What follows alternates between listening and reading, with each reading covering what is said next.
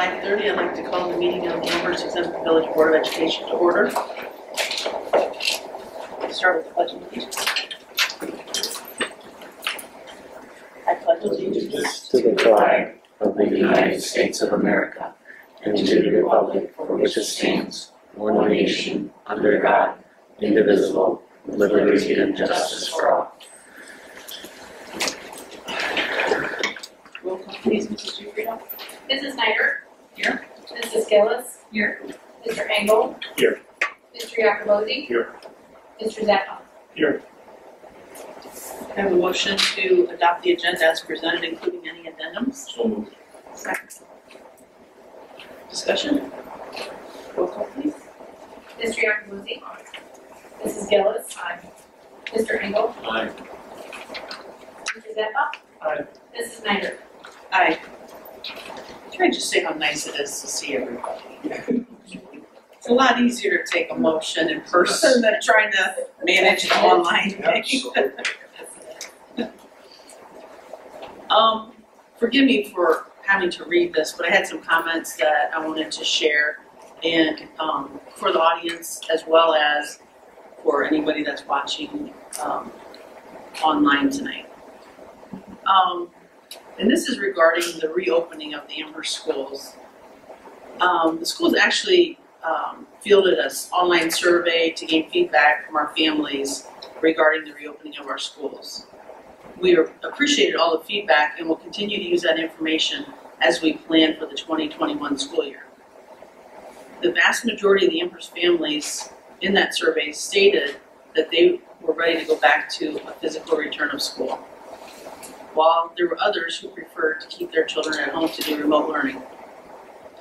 Taking that feedback and guidance from the Lorain County Public Health and State into account, our district plans to open our buildings back up on August 20th with a traditional 7-hour-a-day, 5-day-per-week schedule. Families who are not comfortable with this will be able to opt into a remote learning option from their home. We will be announcing specific district, building, and remote learning plans during the final week of July via email, our website, social media, and other means. In the interim, district leaders will continue to work with the Lorain County Health Commissioner, David Covell, and observe all the guidance that we're getting from the state. Our school principals are working with our staffs at the individual building level to create their plans, and this would include plans for transportation, lunch, recess, students with special needs, visitors, and more. As recommended by the Lorain County Public Health, all planning will center on these 5 themes: distancing, hand washing, screening and assessing symptoms, sanitizing and cleaning district properties, and wearing face coverings. This has been and will be a challenging time for all, but we're fully dedicated to providing high-quality education for all of our students while minimizing and mitigating the risk of COVID-19 to our students and staff. We thank everyone for their feedback, as well as your support and patience during this unprecedented time. And now, I'm not sure, did anybody sign up for a hearing of the public? No. No? Okay, thank you.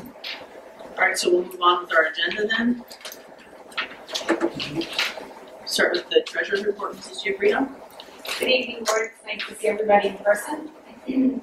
As you were provided in the update, we closed the fiscal year, fiscal 2020, on July 2nd. And I did provide some highlights, but it's worthy of mentioning this evening. Last year, we finished the year with nearly $225,000 greater than what was anticipated, greater revenue than last year, despite the state foundation. Salaries were slightly over the May forecast. Benefits were slightly less by, say, $15,000. Purchase services were over the forecast. Supplies came in under the May forecast. Capital came in under the May forecast. That really was due to timing on pay applications for either the remainder of what is owed on the New Powers Elementary and the concession stand project. But those numbers remain in encumbrances and will carry over to this fiscal year 21. Other expenditures came in less than the May forecast. Other financing, if you recall, other financing contains two line items: transfers from the general fund and advances from the general fund. And we were lucky enough not to have to do any advances to the federal grants this year. I was able to do to complete the project cash request by the deadline of June 12th.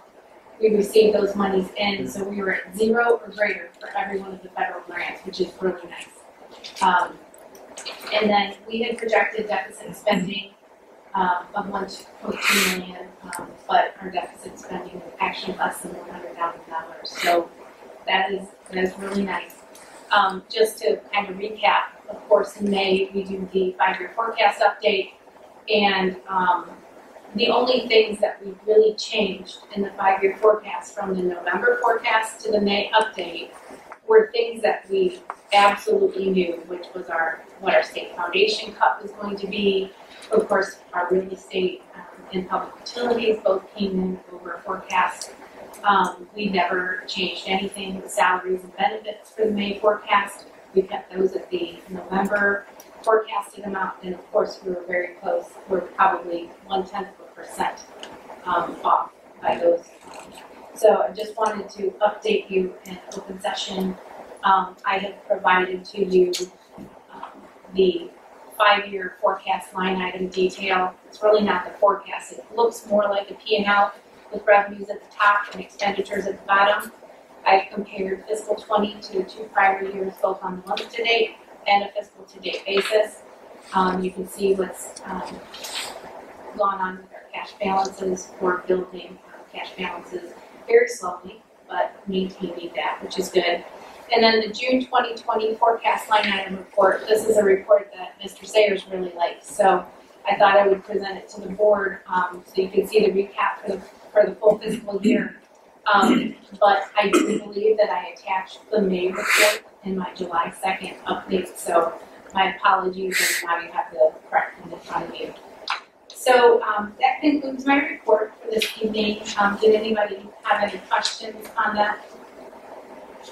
If I could just follow up, if that's okay, and I may have communicated this before, but I think it certainly bears repeating and sharing with the board that the Ohio Department of Education, and it's a good time to do this now at the end of the fiscal year, and one of the best practices of the Ohio Department of Education is that they recommend a minimum of 1 to 2 months worth of expenditures to be held in cash reserve. And is the recommendation from the ODE website. Our board policy actually takes that a step further, and our board policy requires that we always have 90 days or 3 months worth of expenditures in cash reserve. And in actuality, the way we finish the fiscal year, we actually have almost 6 months or 180 days in cash reserve. So I wanted to share that just to kind of reinforce how we are going far above and beyond what the ODE recommends in terms of financial best practices. And it's also especially appropriate that we talk about it now because that's the kind of thing that's going to help us weather the financial storm that we find ourselves in with the reductions in state funding and that type of thing. So I just thought it was timely to reiterate that information. Anyone else? Yeah. 2 questions. Yeah. One, explain why are we seeing the then and the now? So is that because we are entering into contracts, or someone's entering into contracts prior to getting the PO issued? Or why is that all of a sudden we're seeing almost every meeting we're seeing those, which in the past we haven't seen those? What's causing that? Well, first of all, Ohio Revised Code dictates that any invoice that is presented to the treasurer for which we do not have a purchase order, Right. Ohio Revised Code states that goes to the board for approval, right? Yep. Stating that The budget was free from encumbrance, and any monies to the general fund were in the process of collection or had already been collected. So that's the first thing. I'm not going to approve anything as the treasurer for which I do not have the latitude by the state of Ohio, right? Right. So that's part of the answer. The other part of the answer is we are at the beginning of the fiscal year. So these are, for instance, FTG is our copier contract.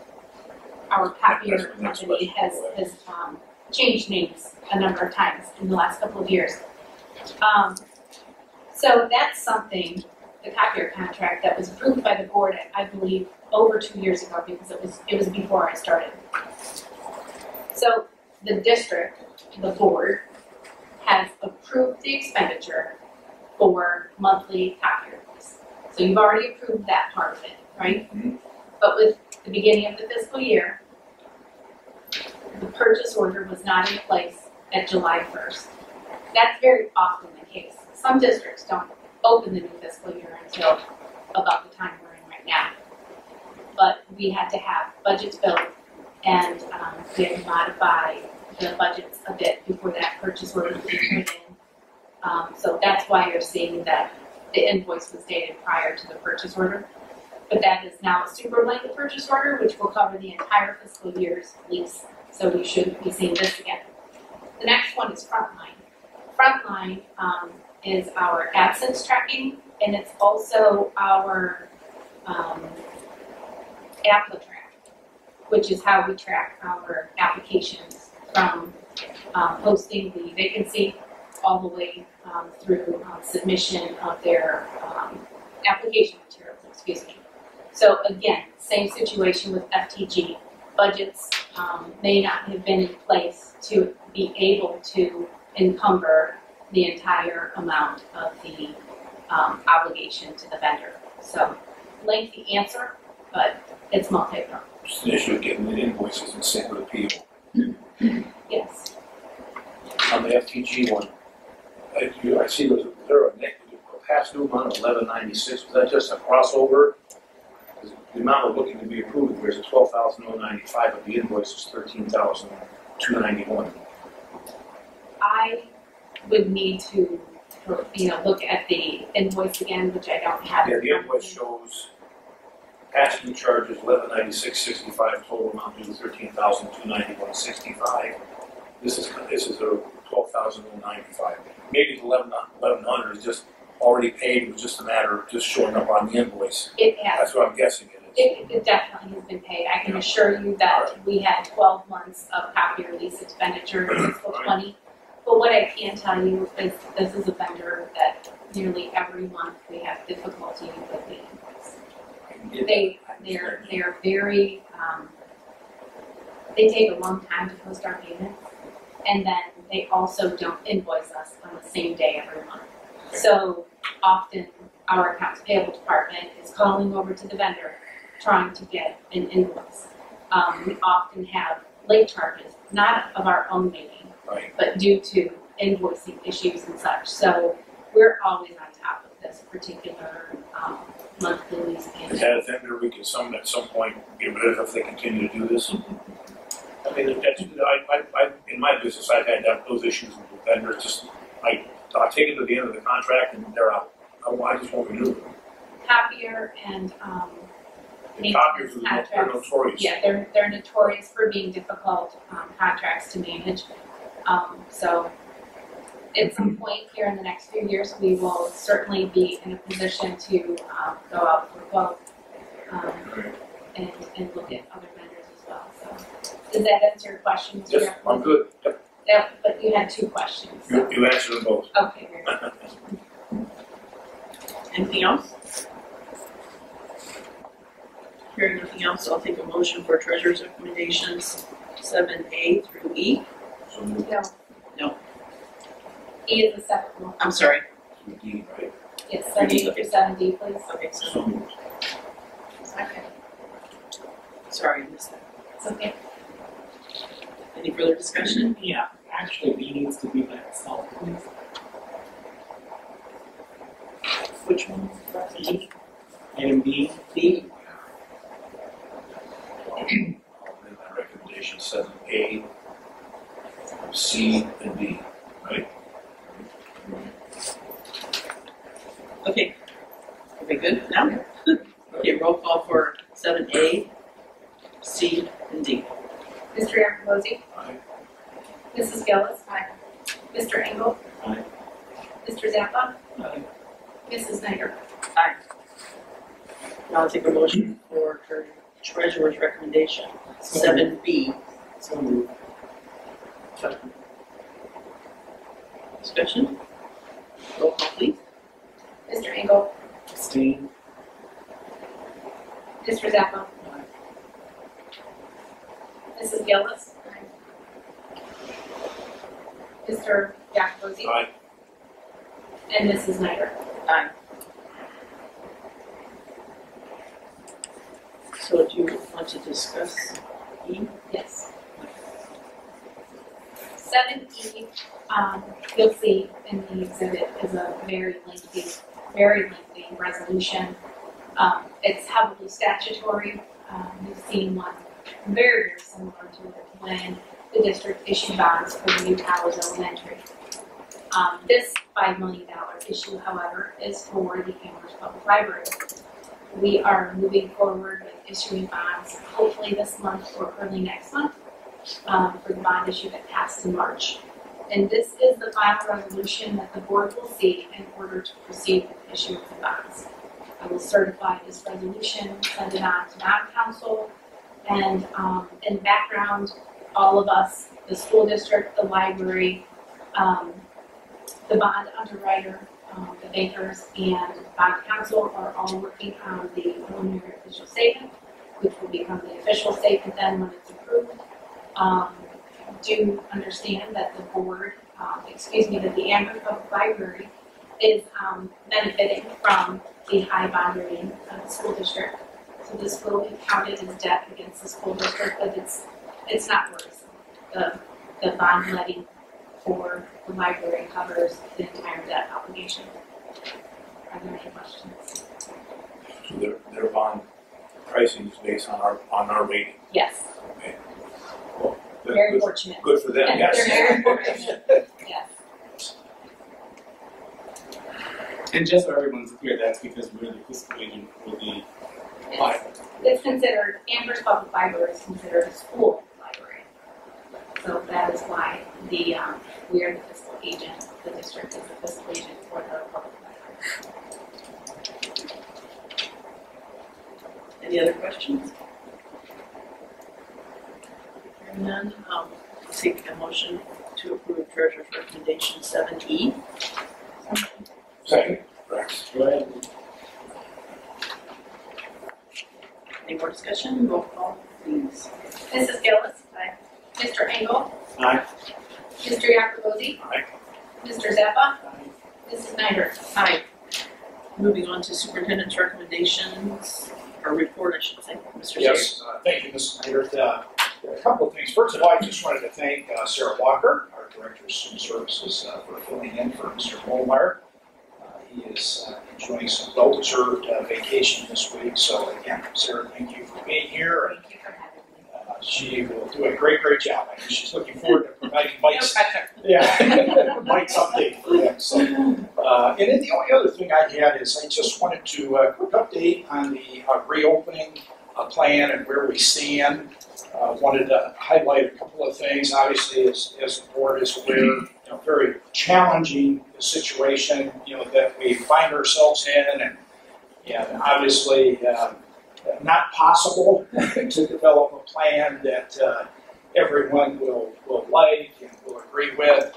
But we've tried to approach this in a way that's very collaborative in nature, and we wanted to seek input and try to gather some input from our families in the community we serve, and try to get a handle in terms of what most of our families seem to be looking for as it relates to the opening of school. And as Mrs. Snyder mentioned in that opening statement there, the feedback was overwhelmingly that families wanted to reopen school with strict adherence to health guidelines.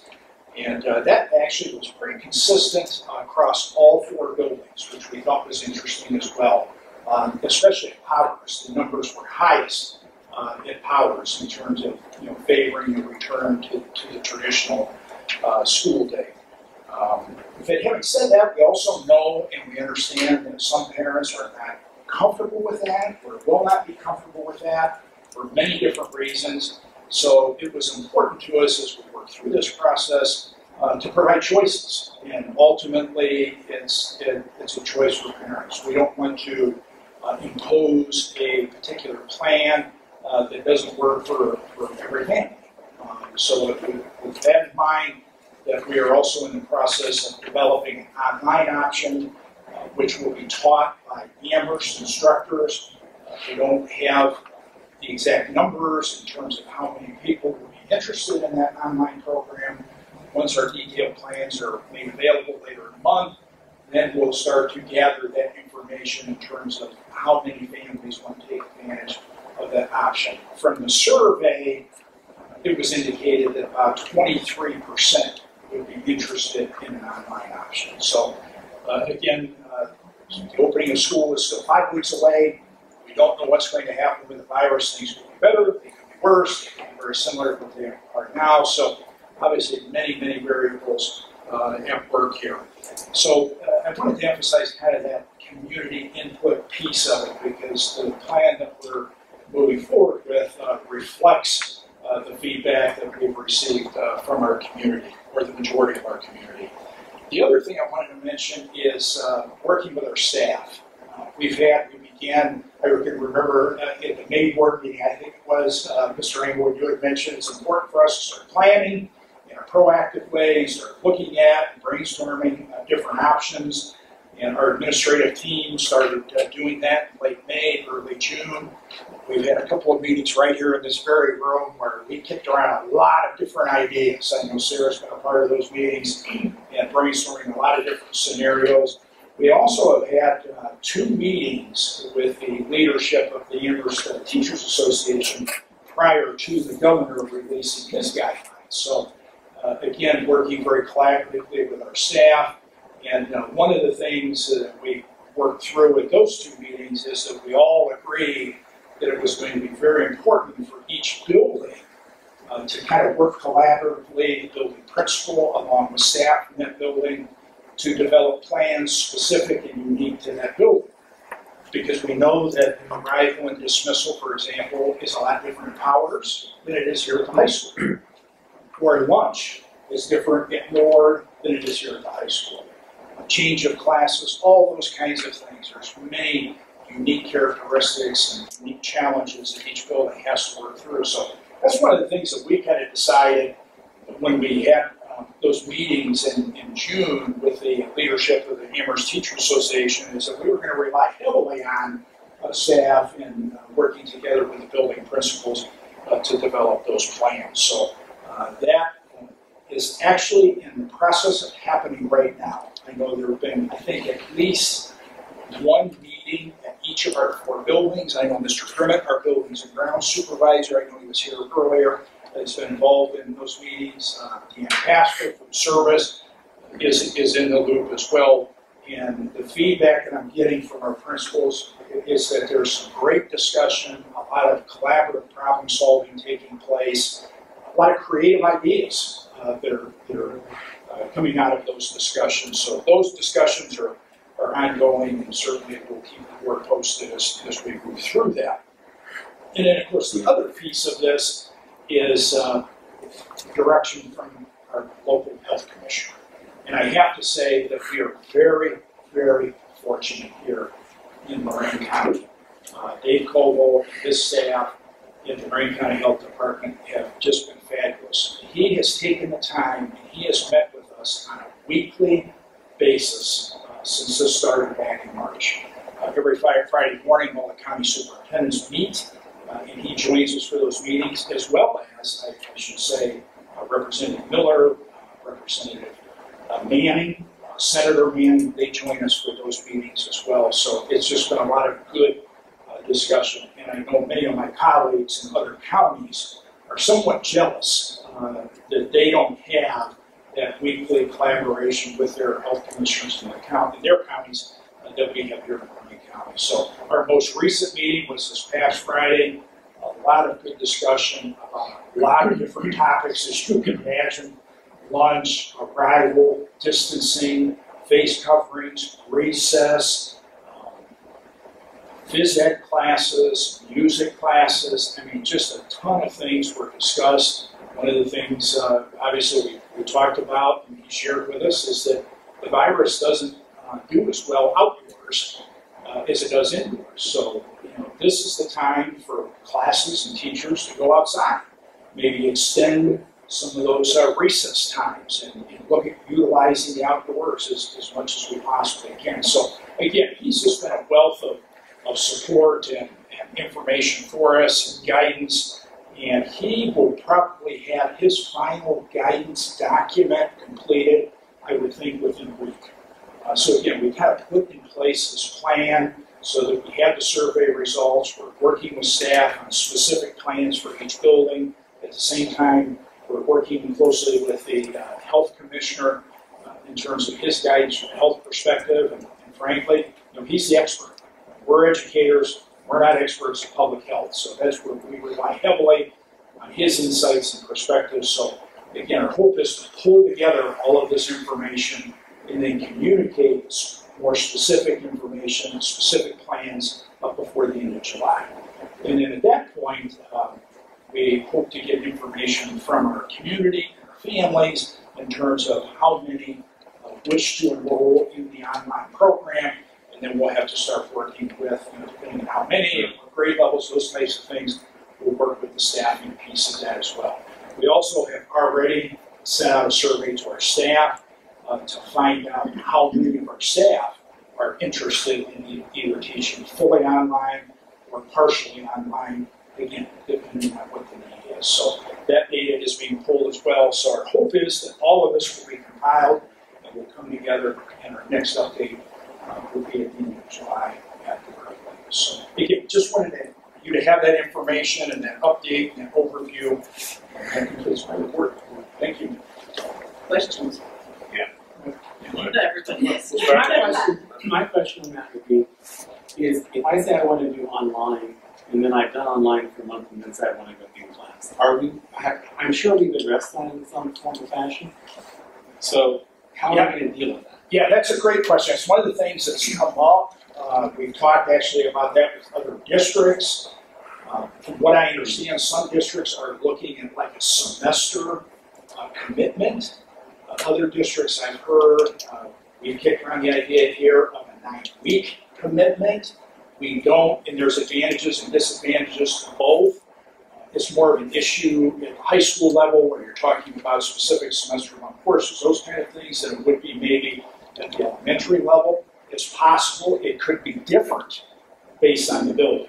So to answer your question, yes, we've talked about that, but we haven't made a final decision in terms of specifically what that guideline would be. My follow-up to that would be that everyone's going to get a letter grade, regardless of whether they're online or in person.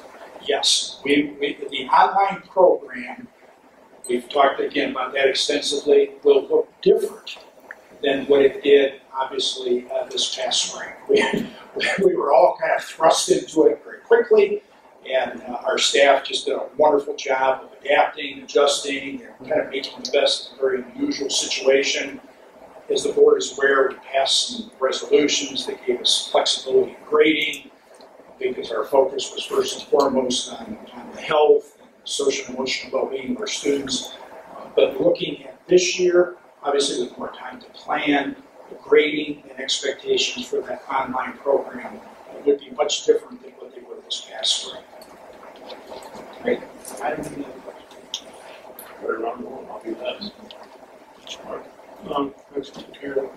Well, in your discussion with the Lorraine County Health Group and our own staff, we have certain areas of the district in every single building that are frontline, I'll call them frontline people. Okay, for example, in this main lobby here, everybody coming in is usually hitting Maria right there at the desk, okay, or your secretaries, Janet, people like Janet. What consideration, if any, has been given to putting up those plastic shields? Because it seems like everywhere you go, doctor's offices, wherever they have plastic shields put up at the front line. Those are the people who are going to be those that are going to get exposed first. Is there any consideration of putting up these shields in these strategic areas in every one of our buildings? Yeah, that's one of the things that actually has come up in our building meetings. Chuck and I actually just talked about it again today.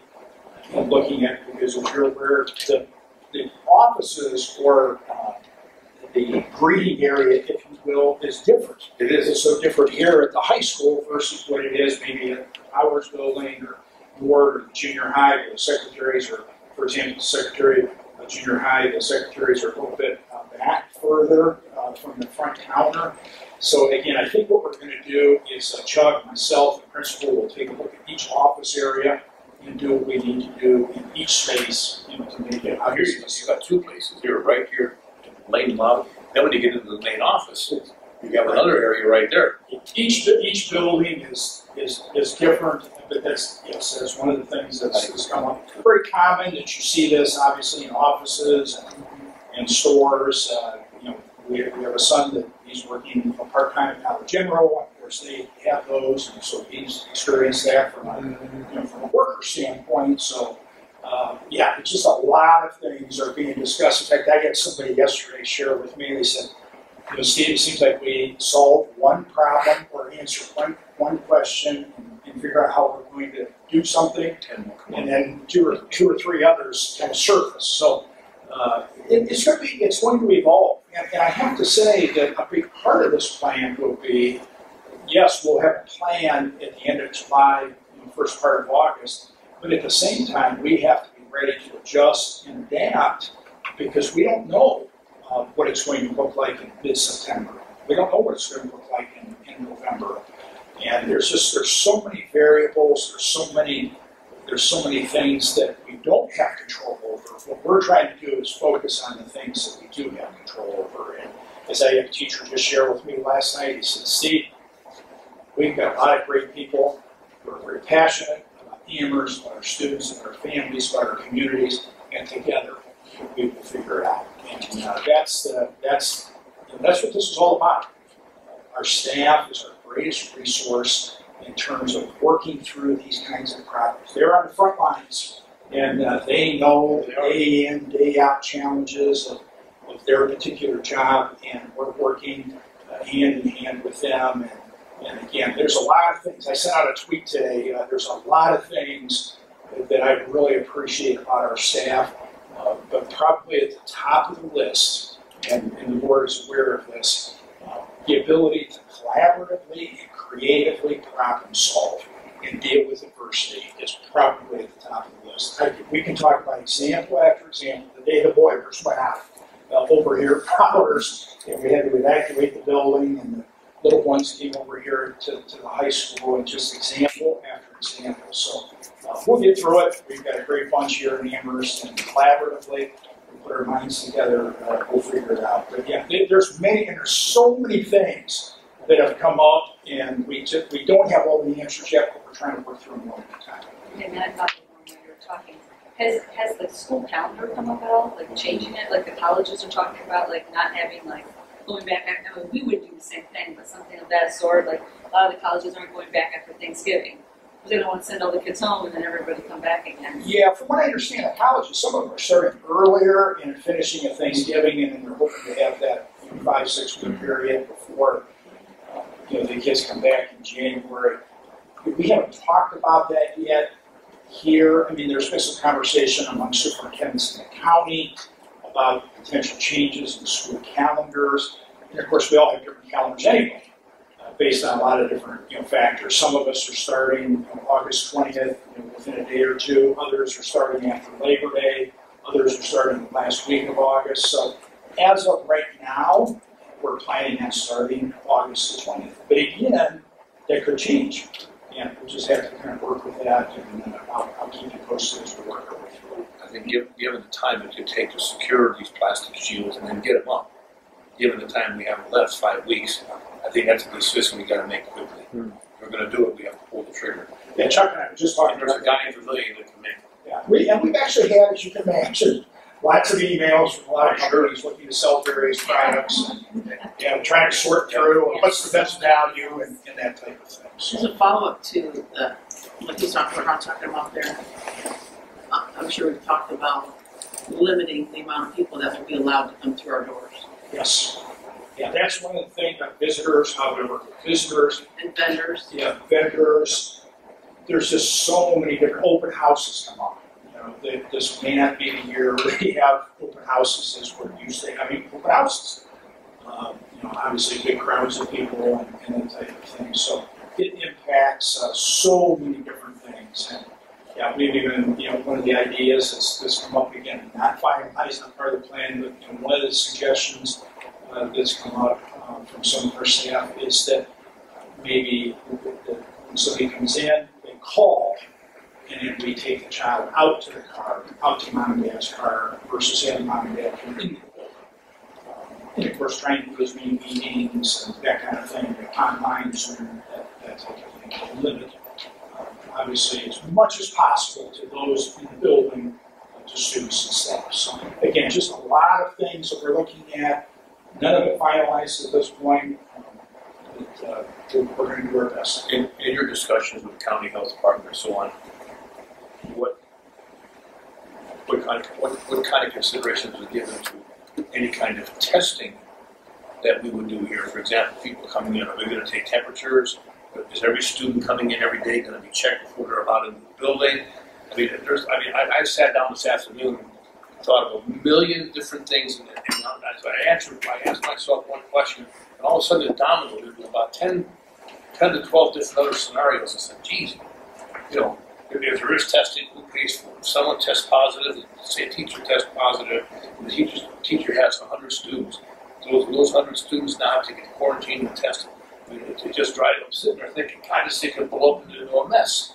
Yeah, and there's so much that symptom assessment is obviously one of the big things that the health commissioner is looking at now, being his final guidance, which comes out this week. But the idea of checking temperatures of students as they come in, is that feasible and practical when you start thinking about people lining up and that type of thing. And again, one of the things we're looking at is trying to again partner with families to look at doing a lot of this symptom assessment at home before the child comes to school. And again, the health commissioner I know has guidance and recommendations that he's going to come out with. But there's just a lot of different things. One of the things you have mentioned is that we're trying to minimize. One of the things that's come up in buildings, instead of having the students move to different rooms throughout the building, is that we would have staff move. So obviously, students come in, they're in a particular room, to try to keep them there as much as possible. And it seems to make sense to have maybe different teachers rotating in that room versus moving students from place to place during the day. So, again, you can imagine the logistics. Again, I have to say, our principals, our staff, our support staff, I just talked to Maura Hicks, our WOPSI president this afternoon.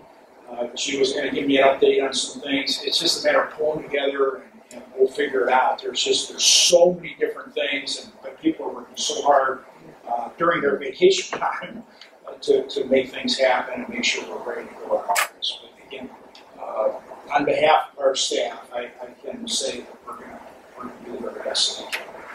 I have one more question, Steve, on you talked about the Lorain County Superintendent's collaborating a lot. So would you envision, and I know you can't go into details, but would you envision that people would find similar plans in the Lorain County schools? Because I know some people have compared what our school's going to do to, other schools in other, areas. I mean, it seems like each one's going to be so individualized. It's going to be hard to compare, every school. Right, and the idea was, and that's a great question, the idea was for the superintendents to come together with the health commissioner and come up with some guidance that could help all districts. And so that's kind of the process that we've been involved with, and Dave, as I mentioned, is in the process of putting together that final document, because there's certain principles and certain ideas and guidance that apply to everyone, regardless of grade, regardless of what district, building, But then again, there are so many uniquenesses from district to district in terms of, for example, buildings. Every district's facility situation is different in terms of class sizes, square footage. There's just so many different variables. But that was the idea, is to come up with some things that kind of apply to everybody, but at the same time, there has to be latitude for different districts to do what makes sense for their district and their community. So I think you'll see some similarities across districts in Lorraine County, but by no means I don't think that everyone will be doing the same thing. I think there will be differences across the county. Anything else, Mr. Sanders? Need a break? I'm fine, thank you. Are there any administrative reports to cover tonight? That's all I can. Mr. Molnar. I changed my hair. Great time. I know, right? Yeah, I must say, it looks really nice.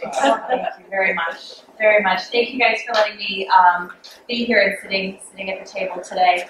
I do have a couple things I want to touch on. One of them involves later in the agenda under educational recommendations. I'm asking you to please approve the Amherst Online Academy Handbook.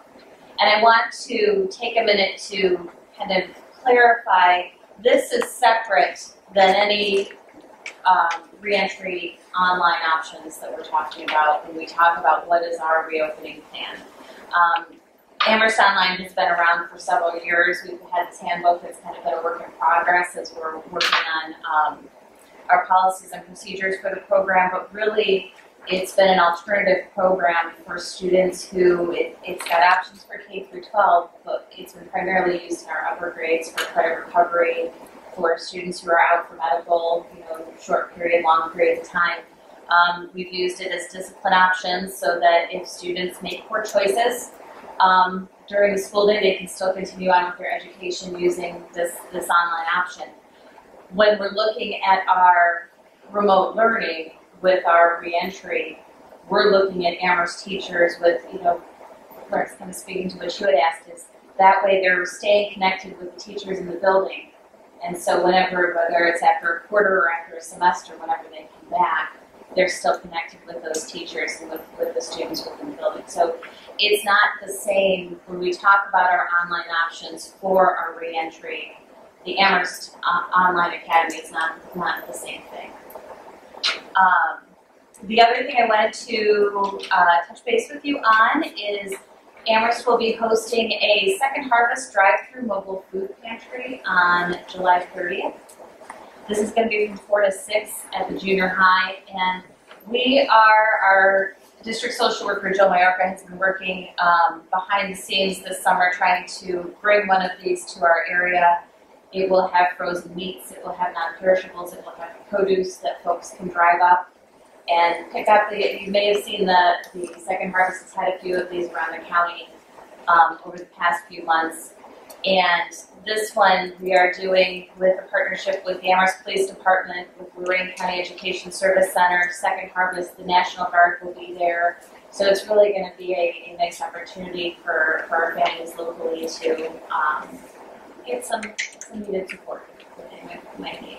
So that's all I have. Thank you. Good job, Mike. Anybody have any Thanks.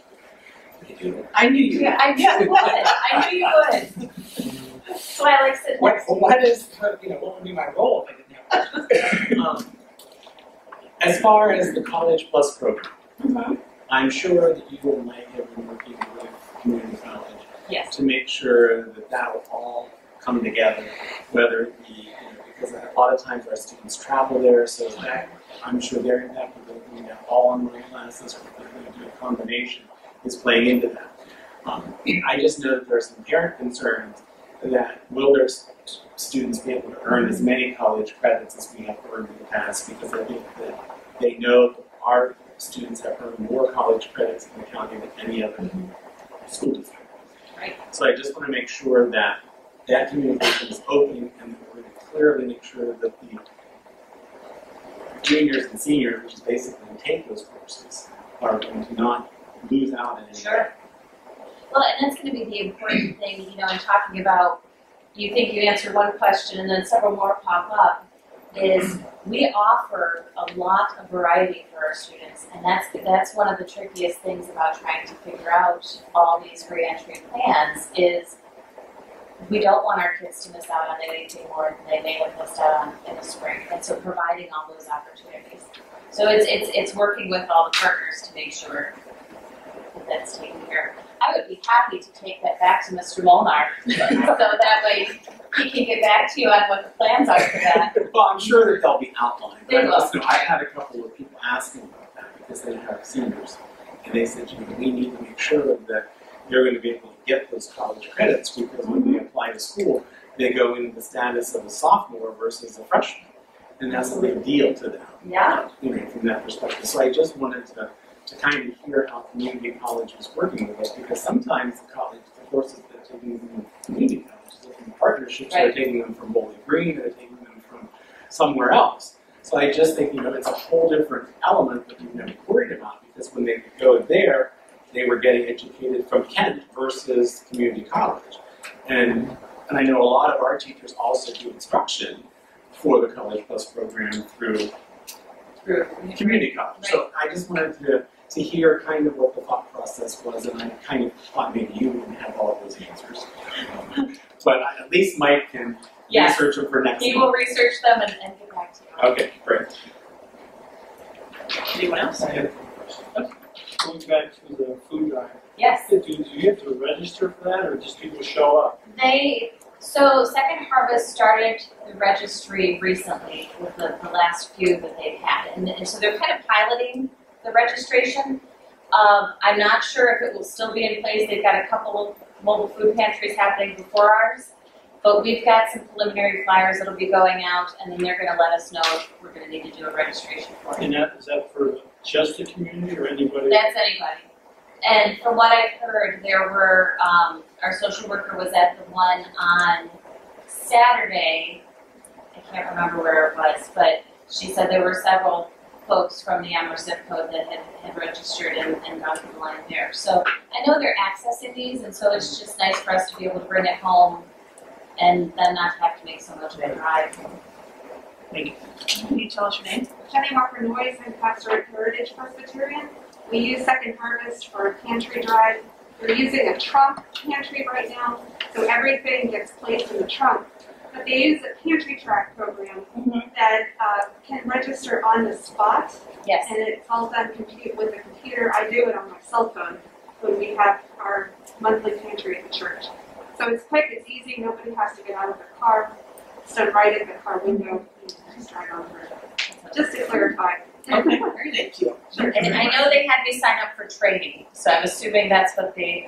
I can show it to you right now. Okay, I'd love to see it. I'm glad you're here.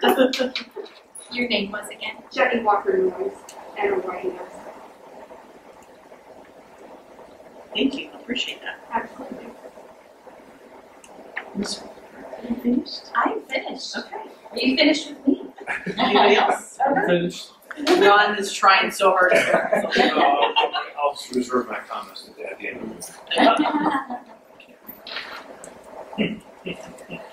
Mr. Engel, you're up. Yes. JBS, needless to say, we are working through some of the same issues, but only in a little bit different scale in regards to reopening. We will have a board meeting this week to talk about some of those things because the lab component is where we're struggling. So I think you'll probably see more report things coming online. This is just my interpretation of what I know we've discussed. It hasn't been included in any form or fashion yet, but I think you'll see more of the regular curriculum classwork being done online, and then people going to school probably 2 or 3 days and alternating those days from a lab standpoint. Just because they have to, we can't teach welding online, okay? So instead of having lab every day, they may have a whole day or so of lab. So that's being worked on from that perspective. So I'm sure there will be some more discussion on that here this evening. The other thing, the final vote on the levy, which will hit the ballot in November. It'll be a 10-year, 0.66 mils for each $100 evaluation from that perspective for permanent improvement, which has been on the ballot before. There's been a lot of debate and discussion, but the board did decide to move forward with putting that on the ballot in November.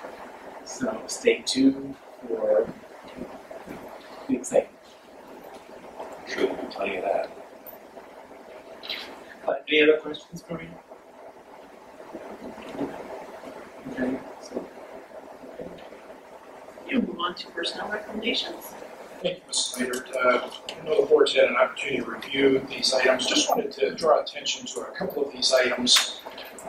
Wanted to mention here, as a board is aware, Nikki Campbell, one of our assistant principals here at the high school, received a nice opportunity to become the director of pupil services with the Keystone Schools. And Nikki was only with us for a year, but we know that. We hire good people and talented people. They're going to get other opportunities. And after just 1 year, Nikki earned this opportunity at Keystone, a really nice opportunity for her professionally. Obviously, we're going to miss her, but just a nice professional opportunity for her. We've actually had, I was thinking about this earlier today, 3 of our building administrators over the last 3 years have earned promotions to central office positions in other districts.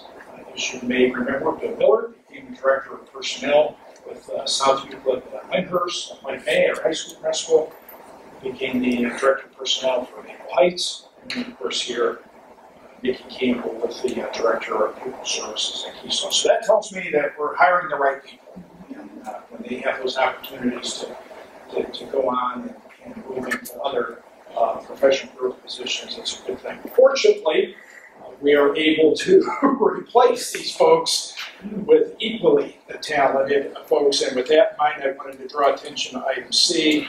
Nick Tony, many of you know, has been a 4th grade teacher for us and has just done an outstanding job.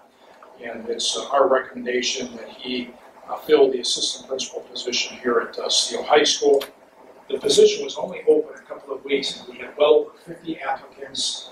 15 applicants were screened online, 6 in-person interviews, 3 interviewed as finalists, and Nick emerged as that person. And I just wanted to say, too, one of the things that we talked about during the process is we look at candidates, administrative candidates, is how they would respond in a situation like we're in now.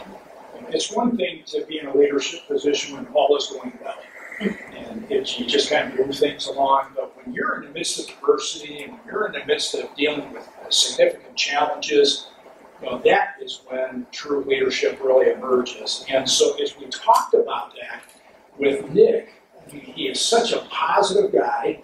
He doesn't focus on problems. He focuses on solutions. It's one thing to identify a problem. Anybody can do that. It's another thing to figure out a solution to that problem. And that's one of the things that stood out with Nick is that he's a problem solver.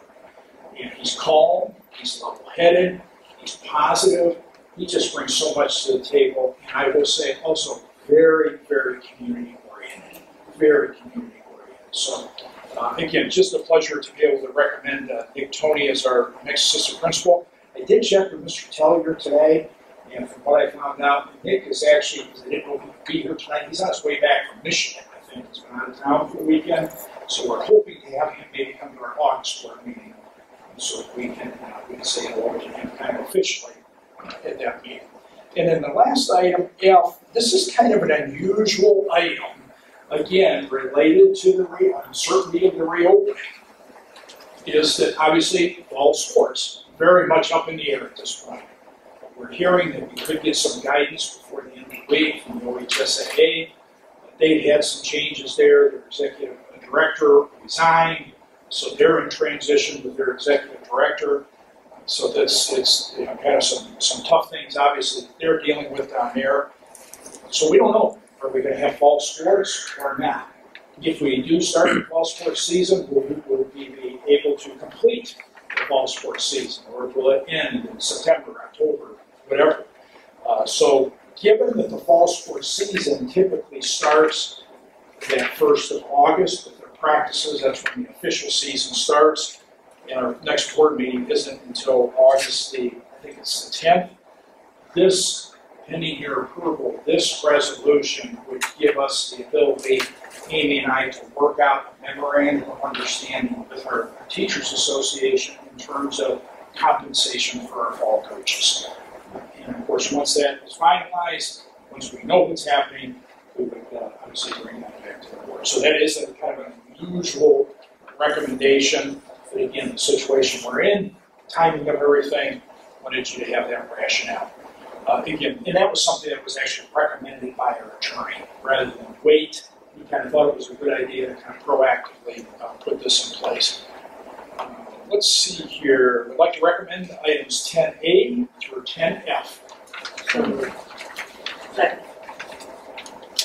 Discussion? In regards to fall sports, Yes. let's assume that we're going to have fall sports. We're going to play football. How are we controlling the audience? How are we controlling the spectators? What are we going to do in terms of social distancing? I'm sure the athletic department is on that and has a plan in place, but that will become a hot button, especially for the spectators who don't have someone playing ball. So have we any thoughts to that yet? We've talked about that. We've had preliminary conversations. We've heard that there may be capacity limits to stadiums, a certain percentage of what the capacity is. We've talked about online ticketing. We've, again, talked about a lot of different things, waiting to see if we have fall sports. One of the things I just heard over the weekend is that, one, again, just speculation, one of the possible scenarios is that fall and spring sports could be switched. Traditional spring sports could take place in the fall sports could take place in the spring. I'm not saying that's going to happen, I'm just saying that's one of the things Some that of we've the heard. junior colleges are moving in that direction. We've also heard that there's a good chance we won't have fall sports. So we've heard all kinds of different things, but we really need direction, from the Ohio High School Athletic Association sooner rather than later, and so that we can deal with some of those kinds of issues. So are we dealing with marching band as a sport, or are we dealing with it some other way, and is it happening?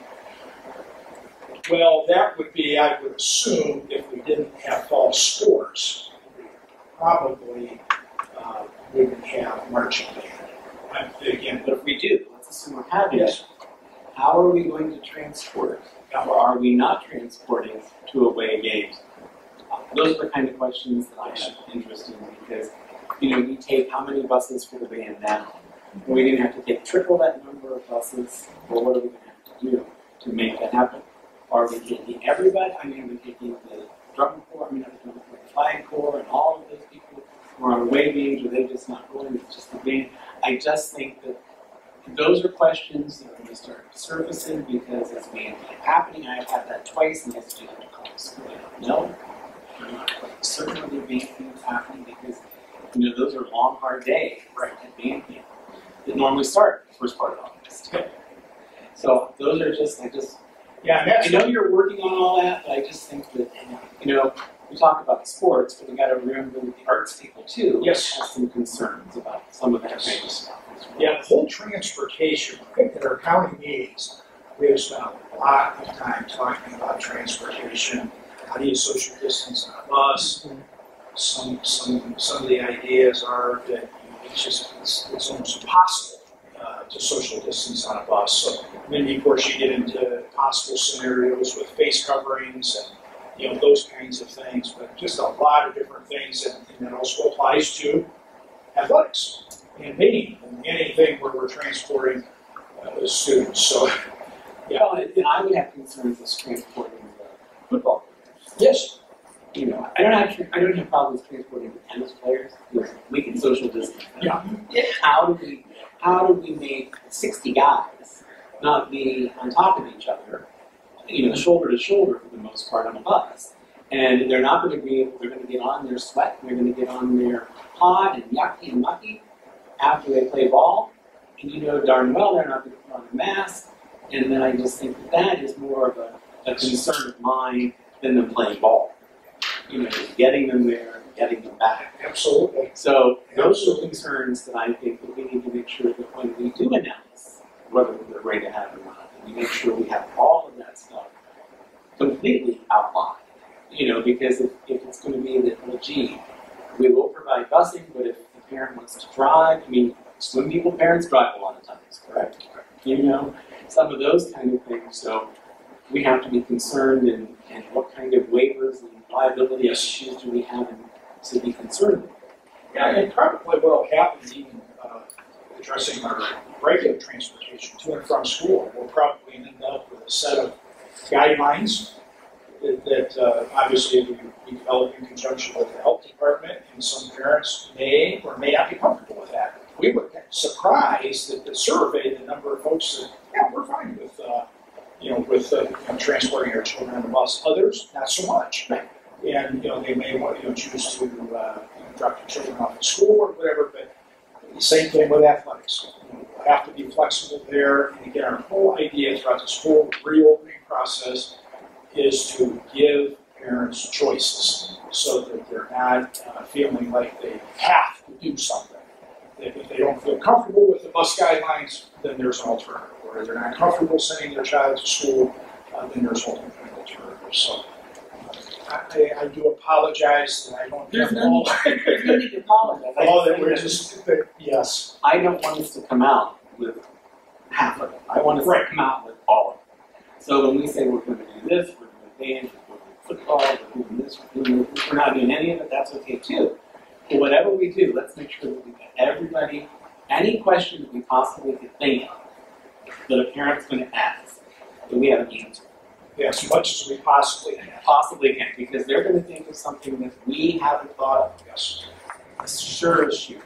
And then what are we going to do? So I just want us to have thought that, and I know you brainstormed that, and well, and that's why we really need, Casey and I just talked about this, that we really need direction from the OHSA. Hey, we received the direction on July 2nd from the governor in regards to school reopening, but here we are, it's July 13th, and we still don't have a decision on fall sports, which are technically supposed to start practicing in about, 2.5 weeks. So we need that direction. and sometimes that direction's very vague.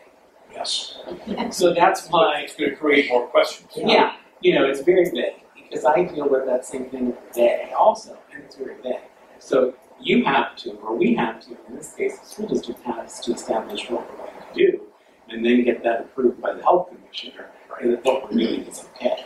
So that's why I think it's important that I don't think what they're going to give us is 1, 2, 3, A, B, C. I just don't see that. I think, oh, here's a generic statement, and I'm going to how you want, and then you do it. Bottom line is, there's no playbook on this. There is no Nobody has it. And we can sit here and brainstorm all day long and do the best, which is what we're doing. We're going to have a plan, right? Okay, and that plan can be absolute garbage the very next day you implement it. Absolutely. Okay, we don't know what this virus is going to do. We have no clue. All we can do is plan as best we can, which we're doing. And I commend those people who are spending all the time and effort to try to think of what you might think of or what they might think of. We can't possibly come up with all the answers. There's no one answer, there's no playbook, and I think that if we take anything out of here tonight, bottom line is we let everybody, the parents, the children, all of our students, our teachers, our staff, everybody, the key to this to me is flexibility. We've got to be able to be flexible and make decisions as quickly as we can, given the information that we have. The guidelines are nothing more than guidelines. They're not rules, they're guidelines, okay? So the bottom line is, whatever you're thinking about today, I guarantee it's going to change tomorrow. It's going to change tomorrow. Just be flexible. That's all we can do. And if you don't like it, hey, you got a better idea? We'll listen. If not, it is what it is. Deal with it. And then to go on with some of that stuff that Rex is talking about, their budgets are going to flex. I mean, if we used to be able to go on 3 buses and now we have to go on 6 or 8 buses, we're gonna have a lot more Well, bus that's what I'm drivers. saying, that's And all. the ticket, at the ticket counter, All of that if you can't cost. have all the people there, then Casey's not gonna have the intake. Right. Of dollars. A lot of implications, a lot of implications. Do you see the trend or whatever? I mean, are they gonna allow people to watch? Or do you think they're gonna, just like they did in the other sports, shut it down where they're gonna play, but play in front of nobody? Yeah, I just don't know. I just don't know. Everybody, and I think this change in the executive director at the OHSAA certainly has not helped in terms of right in the middle of this thing. You have a change in leadership there. It's just, I can't, that's just further complicated the situation, but we just don't know. Steve, just one thing, you had mentioned online ticketing before, and I just want everyone to hear it. We have had difficulties in the state with some of the companies that sell online ticketing. So we need to be really careful to make sure that we're dealing with a reputable entity if we go that route.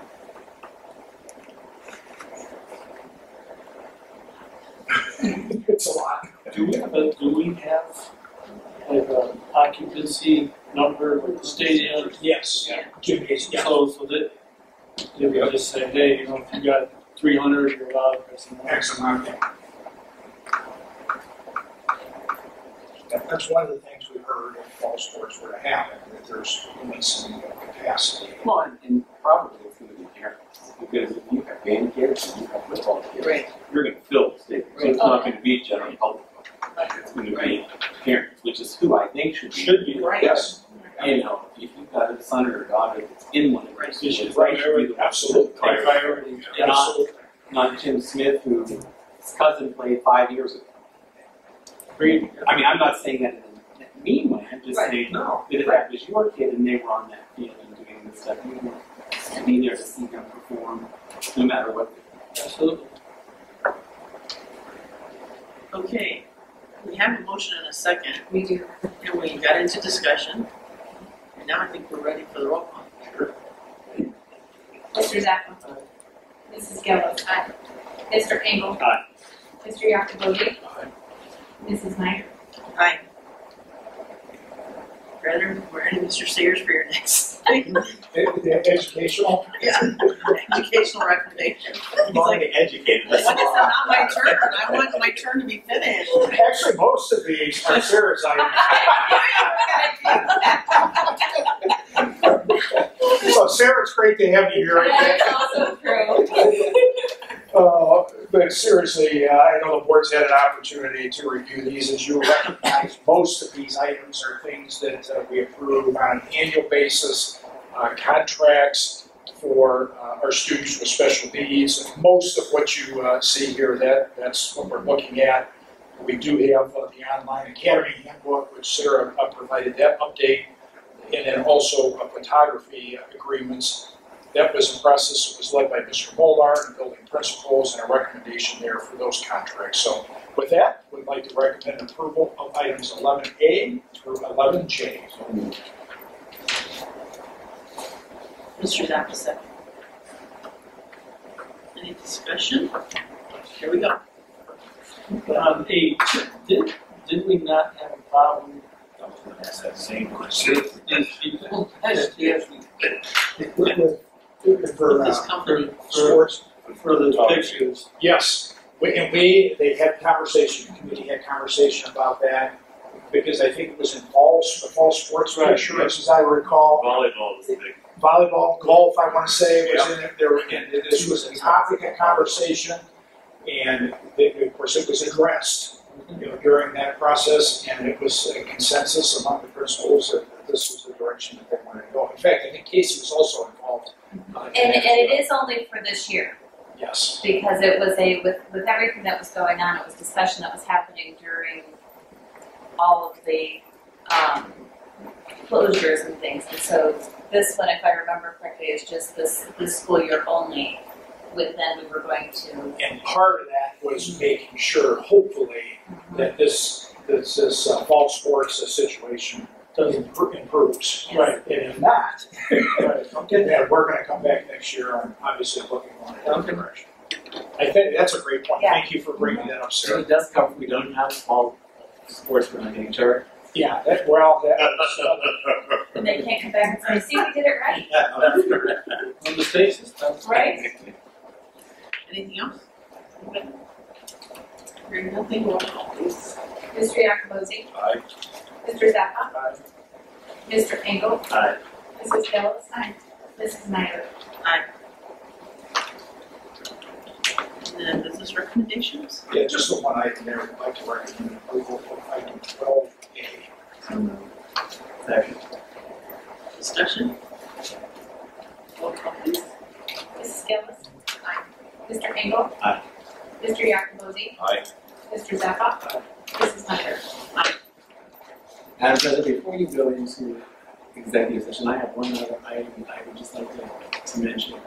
See, my email, I forwarded an email to you, my Harry Bean. Yeah, I got it too. We all got it. So you all got it? Yeah. Didn't, I couldn't see what you all got. No, me That's right. Is that- Yeah, so I forwarded it, so I just wanted to make sure that, Okay, Steve, because it was, must have been sent individually or Yeah, other copy because I didn't see anybody else Me on either. it. So, okay. So I said something to him too. Alright. I think, Yeah, I Steve know, already took care of Mark, if you said yours, you probably got one too. Yeah. But I wanted the board to be aware that I did respond, and he had asked about purchasing a portion of the shoe property, and I had indicated that at this time, we'd like to hold off on doing that because we're not sure of our long-term plans for that property. So I did follow up, and I did email him this afternoon. Perfect, Yeah, you couldn't tell who. I couldn't tell, so I thought, well, I'm gonna text Yeah, that's why I was getting messages. Yeah, we all asked the It's just- same hey, question. I assume you want a piece of the property that abuts his property. Yes. You know, that's a process, believe me, to do. Yes, I know. Yeah. Great. So good. So you responded? Yes. We're good. Okay. All right. Perfect.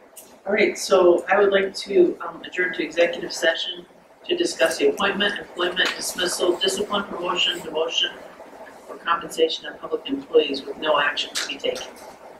So, Second. discussion. Roll call, please. Mrs. Gillis. Mr. Yacomozy. Mr. Engel. Mr. Zappa. Mrs. Snyder. Aye. Thank you all.